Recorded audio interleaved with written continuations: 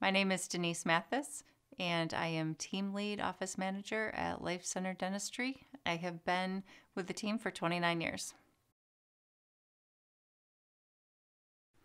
Since being involved with AU, my leadership position at Life Center Dentistry has definitely been more organized and intentional. We are all on the same page and understanding what's coming up, and everyone really appreciates knowing what's in store. Some of the tasks that I've personally taken on are helping with training staff members on procedures, and that really just helps the whole day go more efficiently when everyone's able to do their job properly and quickly. A tough human capital decision that we made this year was to hire another assistant. And in our search, we had struggles with a couple and let them go. We did have one assistant for a couple months, and really she just wasn't clicking with the team, wasn't following protocol, and we knew what our decision was. We had to let her go.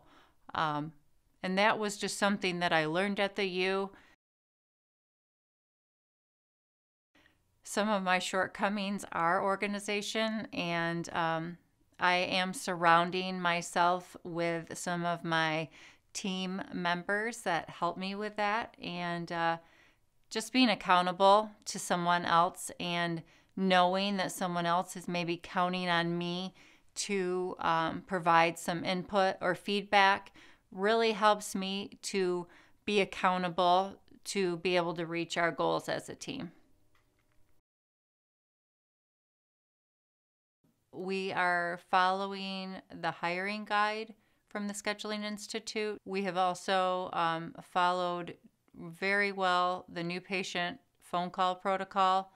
We have done some streamlining and efficiency and really upped our communication with our staff and patients to just be the best customer service experience a patient can have.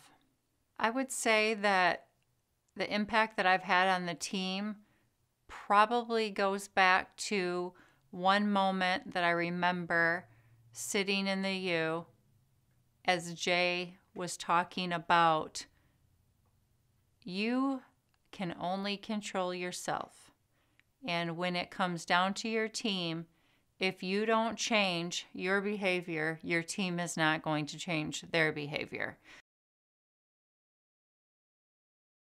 I am a person who believes that we can do things even if they seem to be a little bit out of our reach. And it's hard some days to see the end, but at the beginning of this, I never thought we would be in line to hit 1.5 million this year, and we are almost there. And my impact with that is just truly to keep everybody motivated and understanding of the things that we need to do to make our goals.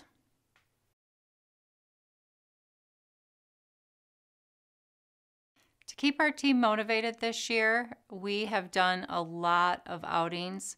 One example is we did a progressive dinner where we went to a few different restaurants and ended the night with a horse-drawn carriage ride.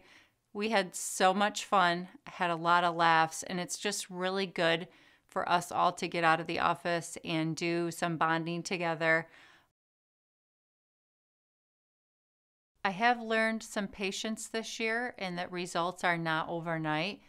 It does take time for some of the principles and systems to get in place and really see an impact. But when I take a look at our team and I see our patients, I know that every day I go to work, we're making a difference in each other's lives. And that makes a lot of it worth it for me.